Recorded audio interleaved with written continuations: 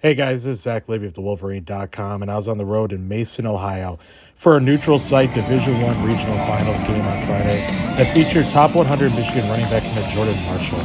He finished with 26 carries for 101 yards and 1 touchdown in his third game back after suffering a high ankle sprain in late October, which forced him to sit out a couple of weeks.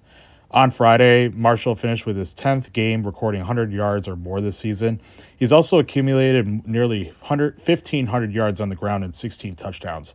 It was nice to see that the recovery has been going well for Marshall, and the fact that the ankle didn't affect his performance in the 22-0 shutout win. He displayed the elite traits that have made him a top 10 running back nationally and number 5 prospect in a hotbed like Ohio.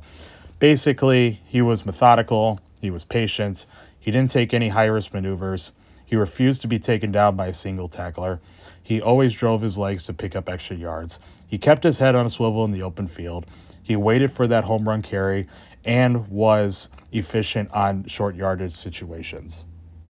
I've seen Marshall live in 3 games over the past year, but what made Friday different than the previous 2 times was his impact in the passing game.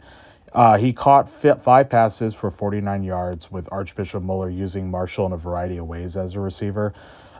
You saw the team sending him out to the flats when he lined up in shotgun formation next to the quarterback, or you can see him motioning out to the slot.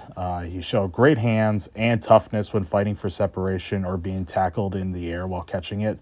It really indicated that his attributes on offense are expanding, which not only raises his floor once he enrolls at Michigan, but it also raises his ceiling. Having the tools to be a versatile threat on offense will be an essential addition for the Wolverines starting next season. Marshall is expected to enroll at Michigan in June, so he'll have the entire offseason to get the ankle back to where he wants it while enjoying his final seasons of baseball and track.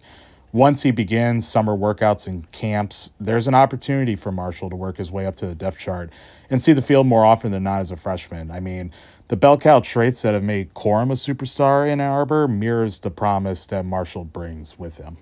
Be sure to like this video and also subscribe to the Wolverine.com on YouTube for free.